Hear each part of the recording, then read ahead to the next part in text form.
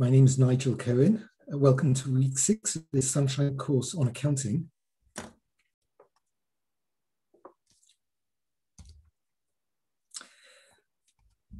Last week, we reviewed the key points that we dealt with so far.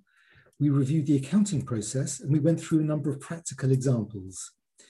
The idea was to try and get everyone to feel a bit more comfortable with what can be quite a sort of a theoretical or dry concept. And so often accounting makes much more sense when you do it. So sometimes it feels a bit difficult when you're listening to someone talking about it. But when you know what the transactions are, what the sales and purchases are, what the particular aspects of the business are, it's all very much easier. So hopefully some of the examples last week will have given you a slightly better feel, even though it's still a bit contrived. This week, we're going to talk about the balance sheet. And in order to look through the balance sheet, the first thing we have to do is to understand what we mean by accounting periods. There's a concept called the matching concept, which I want to explain, which is really at the heart of the balance sheet and a core concept of accounting. And if you're looking at other people's accounts, the matching concepts can be a bit confusing. And the better you understand the concepts, the easier accounting becomes. And then we're going to look at the balance sheet, which is the summary of all the balances once you've dealt with the matching concepts. So I want to start by talking about the accounting periods. You may remember when we very first started talking about this accounting, we said that the idea of accounts is to make sense of the higgledy-piggledy transactions that a business gets involved in. All the different income, expenses, paying for different things. What does it actually mean? What sort of sense does it mean? It's not enough just to know that you've received a net, say, £27,000 in the month.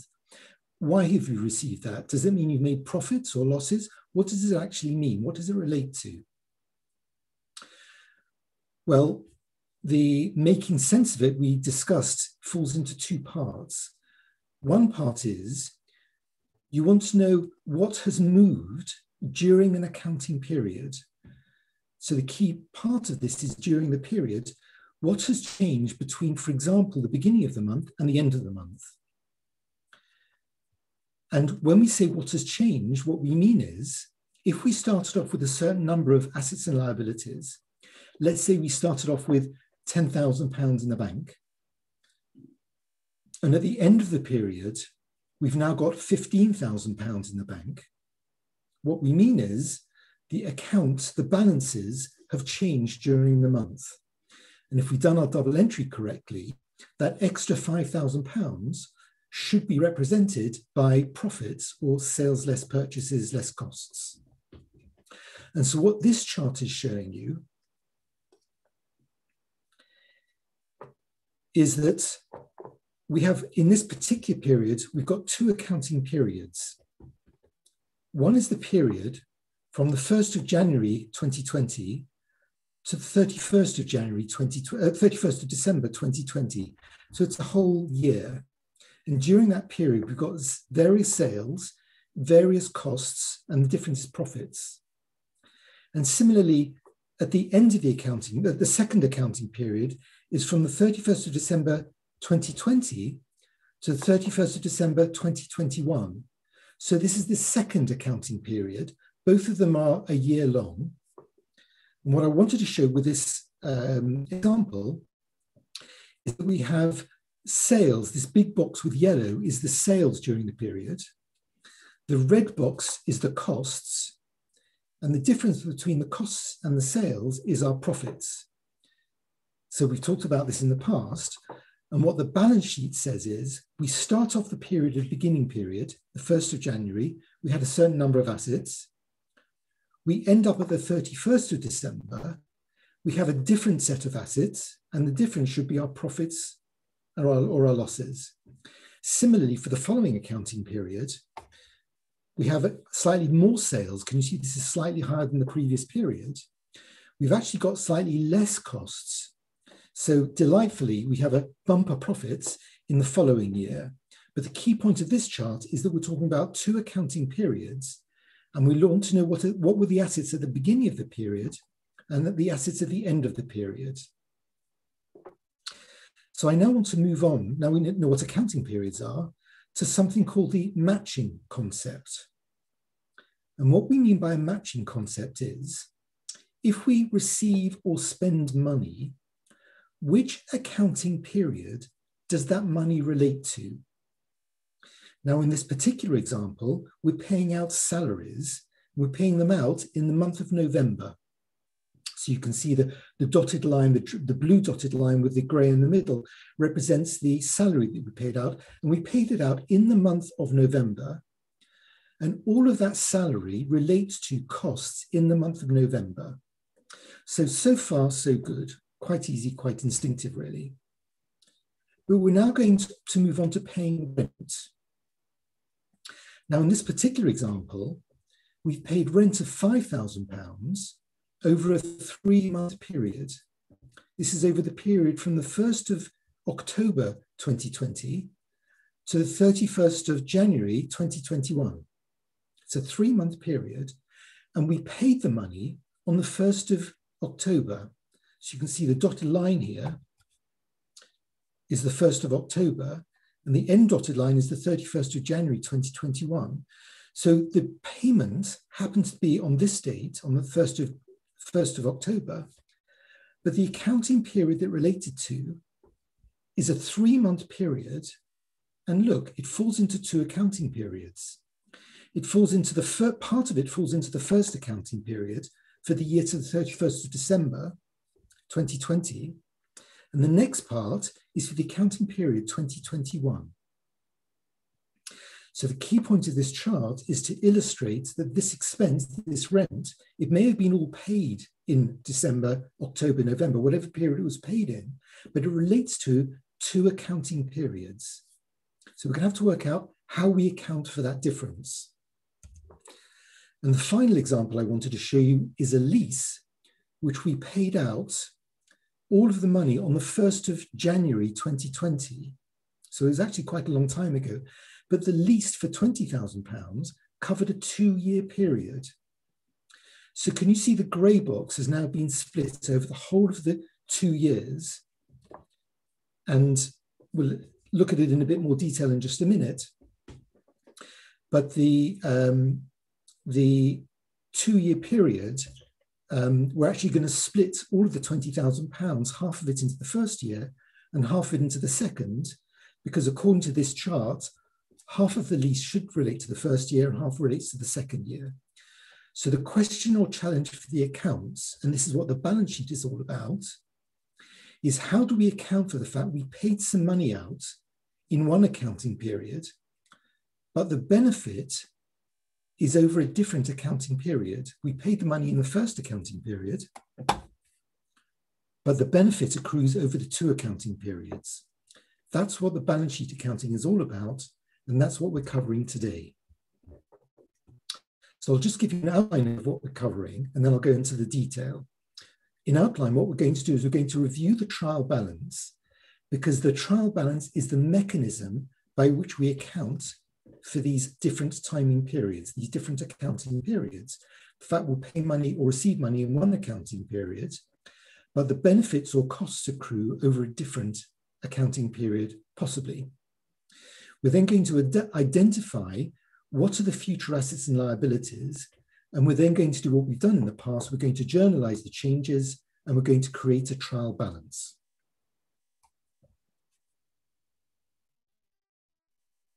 So I'm just now going to get the spreadsheet for us, so bear with me 1 minute.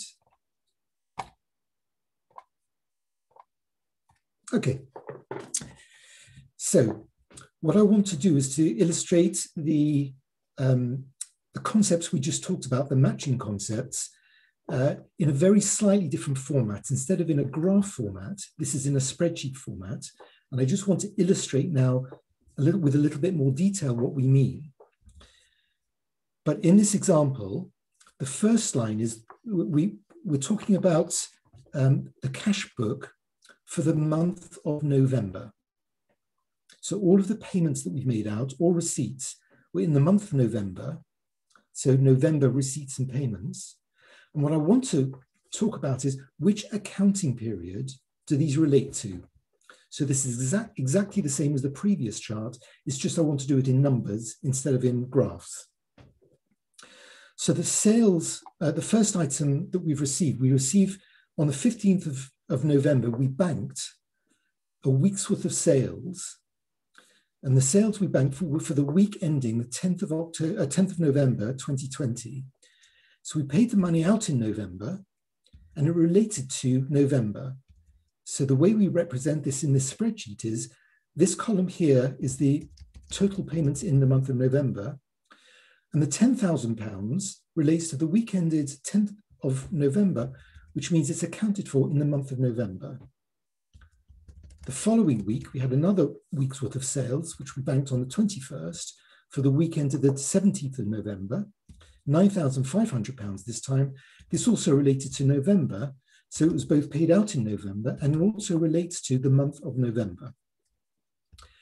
Same thing with salary. We paid out on the 25th of November, a whole month's worth of salary, £5,000, and that relates to the month of November. So far, so good. But now, the 15th of November, we paid rent. So we've actually got two premises in this example. And one premises, we pay 6 monthly instead of monthly. And on the 15th of November, we paid out £900, which was the 6 months rent from the 1st of November to the 30th of April. Let me just highlight this. Even though the rent started on the 1st of November, we actually paid it on the 15th of November. So it goes in the November cash book. But what period does it relate to? And the answer is divide the £900 by 6 so that each month we pay £150. And the way I would allocate this is the first £150 relates to the month of November, because if you look at the period that it relates to, it starts in November. And then we're going to apportion the £150 to each of the months through to the end of April. Similarly, we paid a week later rent of another £900, but this was for a different premises, for a different lease, was for 3 months from the 1st of October. Sorry, I put that date wrong. This should be from the 1st of November to the 31st of January. Apologies, this just is dated wrong. Let me just correct it now.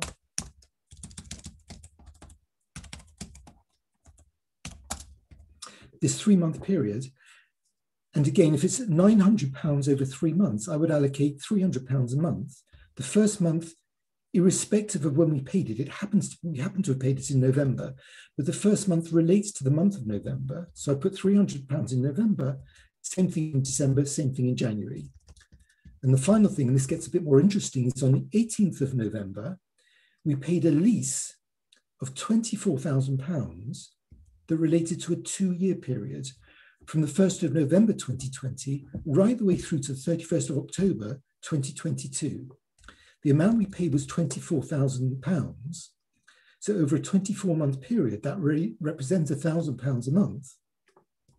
So here, when I do my allocations, I've allocated £1,000 a month. But this is interesting.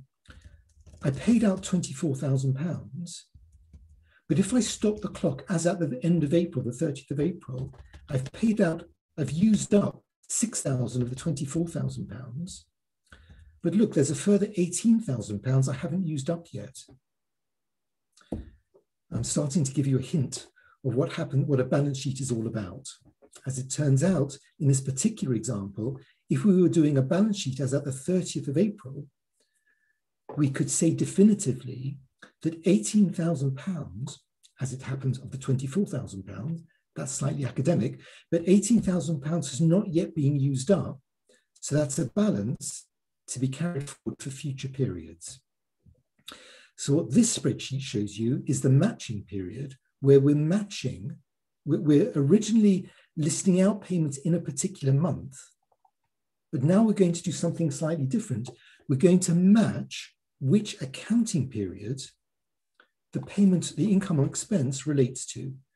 So here are the different accounting periods. This is which accounting periods they relate to. So I now want to talk about how this translates to something I think we're starting to get a bit more familiar with. I'm going to record a trial balance. And I've split this trial balance into two accounting periods. There's the month of January and the month of February. And the first bit I want to do is to do a little bit of a recap about a trial balance. But I also want to illustrate a couple of other things just to make you feel a bit more comfortable with the trial balance. And we actually start trading on February. We don't start doing anything, we don't start trading till February.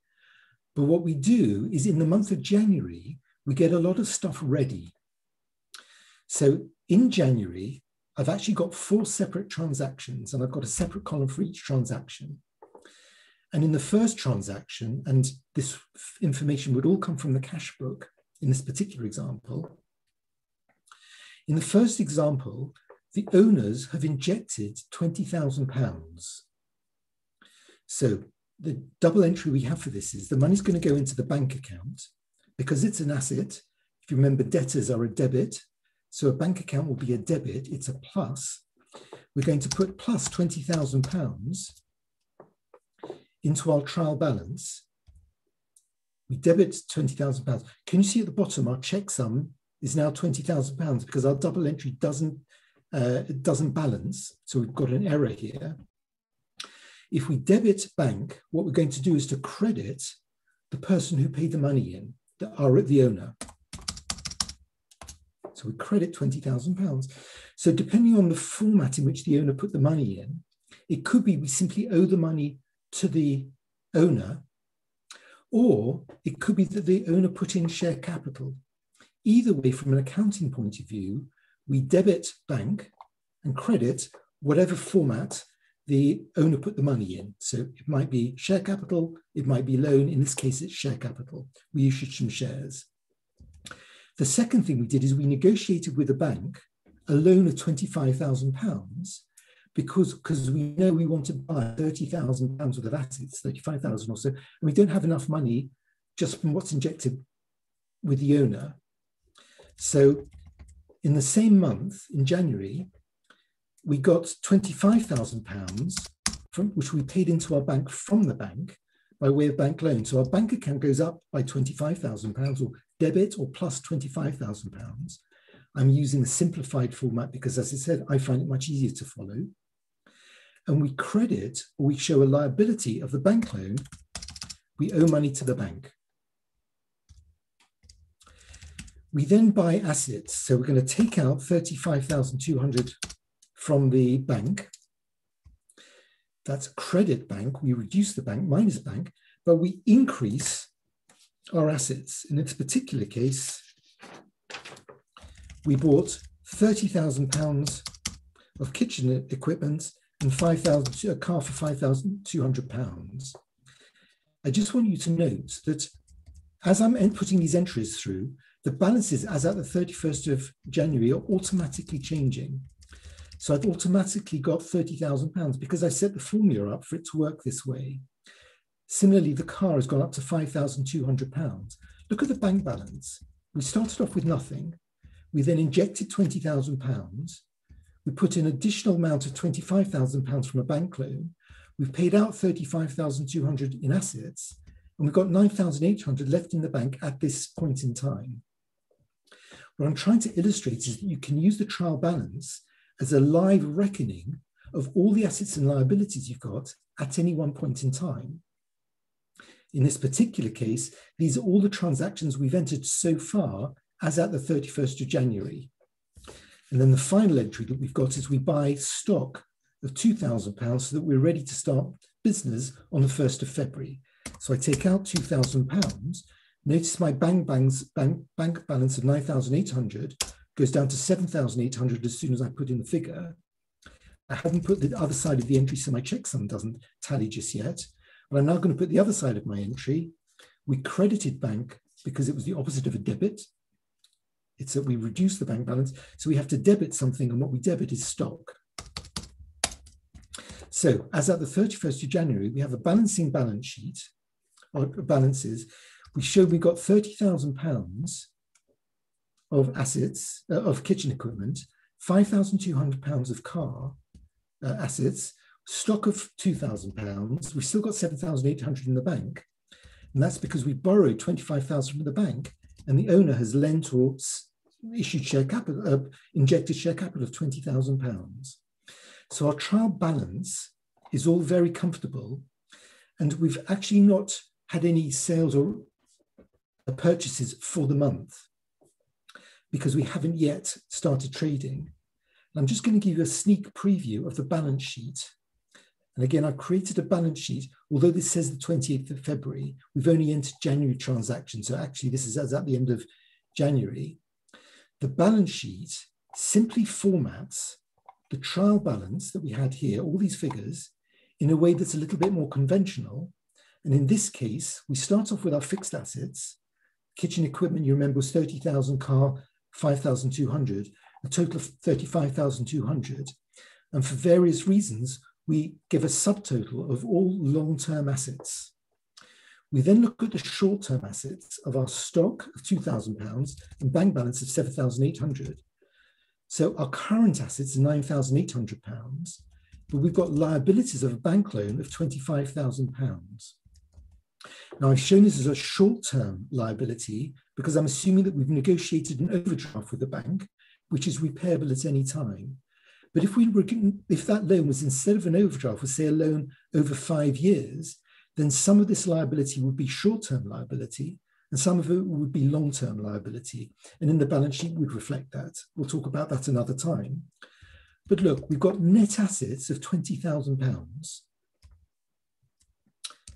We've got our fixed assets of £35,000, current assets of £9,000, but we've got loans of £25,000. So our net assets are £20,000. And in theory, that money is owed to our owners. It's their money. And this is why these figures are credits.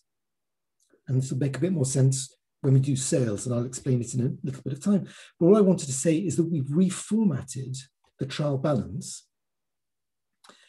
in a way that's more conventional, and this is called a balance sheet. On the balance sheet, we do not show the profit and loss account. We only show the totals of the profit and loss account. Okay, let's go back to our trial balance. And I'm going to enter a number of transactions that we have in February. I'm going to slightly speed this up. So in February, we do our trading. We've actually got £1,328 of what looks like profits. This is money that's gone into the bank. And that, so our bank balance has gone up by £1,328 or debit or plus £1,328. And that's represented by sales of 38,305. Notice that's a credit. And we've got costs, purchases of £36,977. Look at the totals have gone back to zero. So what this says is, if our bank balance has gone up by £1,328, it's because we've got sales of £38,300 and costs of £36,977. And because this comes from our cash book, if I'd shown the cash book, we'd have shown all the individual transactions, we'd have allocated sales and costs between their various components and created a profit and loss account. But on the trial balance, I'm only showing the totals of the figures. Okay, we've got unpaid sales. So what's happened is we've also sold £4,200 worth of goods to someone who hasn't yet paid us. This might be we've done an office convention and we've cooked food for them and taken it to them and they haven't yet paid it. So they owe us money, they're a debtor. So we debit debtors of £4,200. The other side is we credit sales of £4,200. So we've actually increased our sales from 38,000 to £42,000. Look at the total here. Because we've got a debtor, we've invoiced somebody who hasn't yet paid us, but now through this miracle of double entry journals, we've included the sales that we didn't previously account for. So we're now expanding our cash book to show some additional entries. We've also got some purchases. We bought some stock, £1,000 worth of food that we haven't paid for yet. So because it's a creditor, we credit creditors, and this time we debit costs. This would go to our cost of sales if we had a full profit and loss account. But in this case, I'm just showing the totals in the trial balance. We credit creditors and we debit costs because we've increased our costs. We've got an extra £1,000 of food that we hadn't previously accounted for. So I'm now going to account for some asset depreciation. Some of this equipment of £30,000 we've used up in February. We've actually used £3,000, which is quite a lot of money to use up. But for whatever reason, I'm going to reduce my kitchen equipment because we've used it up. It's a bad thing, it's a cost. So we reduce our assets, we credit our assets, is the opposite of the debit. We credit our assets or reduce them, and we've got some costs, which happen to be the cost of the equipment of £3,000. We credit kitchen equipment and we debit costs in the month. It's a cost to us, which we have to add to our other costs in order to identify what our true profit and loss account is. Similarly, we've used up some of the stock.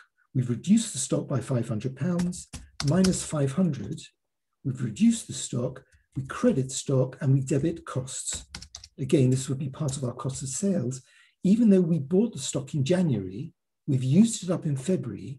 So during our matching concepts, in January, we hadn't used any of the £2,000. So as at the end of January, we had the whole of that £2,000 in our balance sheet. But yet in the month of February, even though we didn't pay out anything, we've used up some of that money. So even though we've got no cash outflow, we put a journal entry through to reduce our stock by £500 and increase our costs by £500 because we're reducing our profits. And then just quickly, repayments, we had some rent, we paid a little bit in advance. So at the end of whatever we paid out as part of these costs of £36,000, whatever we paid for our rent, £250, was not yet used up when we did our matching. So we debit prepayments, and this time we credit, we reduce our costs. And again, our balance sheet, our double entry balances, that's nice to know. And the final entry is an accrual. We've got various costs, which we haven't yet been billed for. We know we've got to pay it out. We've got £420 of costs. So we're going to owe that money to someone, even though they haven't yet paid us. We know it will be paid in a future period. And so I'm going to allocate the cost in this period, even though we haven't yet been billed and we haven't yet paid. And an accrual is the accounting mechanism by which you account for that cost, which you haven't yet been billed for, you haven't yet paid for, but you will be paid for it because you've had the benefit of whatever it is that was cost. It might be food that we used up, that we haven't yet been billed for, that we've used. It's part of our costs. It's reduced our costs, reduced our profits rather, so we need to account for it. And so I now look at the balance sheet at the end of the period. When we account for the £30,000 of kitchen equipment, less the assets we've used up, we're left with £27,000 at the end of the period. Our car didn't change because we didn't depreciate it at all. For whatever reason, we're saying in these accounts, we didn't use up any of the cost. Our stock started off at the beginning of the accounting period at the 1st of January, 1st of February. It reduced from £2,000 by £500 because we used some up. So we've got £1,500 left in stock. Our trade debtors are £4,200 because we are owed money from that event who haven't yet paid us. We prepaid £250. We've still got £9,000 in the bank. We've got £1,000 of creditors, £420 of accruals. We've still got our bank loan. Nothing's changed in terms of the cash injection, the share capital. But look what's happened. We've got sales, which we've adjusted for various entries of £42,000. And we've got costs of £41,000. So if I add those two together, I find that we've got a negative of £858. We've got £858 of profits. If we look just at the cash balance, it would look like we've got £1,300 of profits, but actually there were various costs and advance payments which changed the situation. It switched from £1,300 apparent profits to £800 of actual profits because of all these journals. But look, the profits show us a negative figure. The sales are credits. And the reason for that, and this is difficult to get your head around, and most people find it difficult to get their head around, but the rationale for all of this, for profits being a credit, is it's as if the extra assets that you've got in the company, the extra net kitchen equipment, bank balance, less creditors, the extra positive balance of all of these, the asset actually belongs to the owner. So just as the owner put in £20,000 to begin with, and that was owed back to the owner, it's not a gift, it's an injection of cash which ultimately is repayable. We treat profits in the same way, that the additional assets we've got are treated as if they belong to the owner. So the entry would be debit cash, credit owner, because the owner ultimately owns the profits. So this is why the profit and loss account looks back to front, and profits which are a good thing are a credit, even though assets which are a good thing are a debit. So profits are the only thing that are this sort of quirk. And the quirk is because we deem the profits to belong to the owners. So it's a bit of a strange thing. I just wanted to revisit something we've discussed beforehand. And now look at these figures: £27,000 of kitchen equipment, £5,000 of car, £9,000 in the bank. I've created a formula to drag these figures straight through to these reformatted balance sheets. And here we've got kitchen equipment of £27,000, car of £5,000, bank balance of £9,000. The total assets has gone up from £20,000 at the beginning of the period to £20,858, because we got this profit of £858, which is the difference between our sales and our costs. And I'm very happy that our total assets and the amount we owe back to our owner equal each other. So what we've covered in this meeting, in this session, is an entry or a concept of accounting periods, where we defined a beginning period, a during period, and an end period. The during period is accounted as a profit and loss account, which we've dealt with in previous weeks.